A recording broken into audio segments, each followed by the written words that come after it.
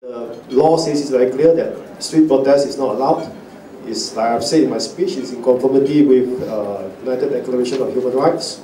Like countries can make laws to ensure public order. So we, Gerakan, as a party of solution, we try to give them alternative, which is a stadium. So as I said, the offer is still open and we are still hopeful for them to think clearly. Let me be clear that it's just not about Bersih. We are also looking at Baju Merah. At the moment, our offer has been sent officially to Bersih 2.0 because there is an office. We don't know Baju Merah, where is their office, where is their... it's not even really formed. So I can't send in an invitation to a non-existent entity except people wearing clothes. I don't know where to send. So for me, if Baju Merah suddenly come and tell us that we are interested in the stadium, we want to do the same stadium as Bersih, my answer to them is no.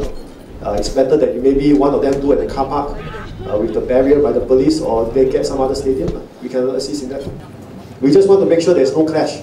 So if you put two of them into one stadium, it defeats the purpose, there will be clash. Maybe can we Dr. Jamal, because Dr. Jamal also a member party component as well. Talk about this issue. Ken, I think I'm open to the idea. If he's interested, he knows where is my office. He can contact me if he wants. He knows our offer, so if you're interested, maybe you can help to call him. Because I don't know which office, I don't know where is the thing, where's the place to write in officially, because the offer is to organization, not to individual. So Dato' Jamal is an individual at this moment.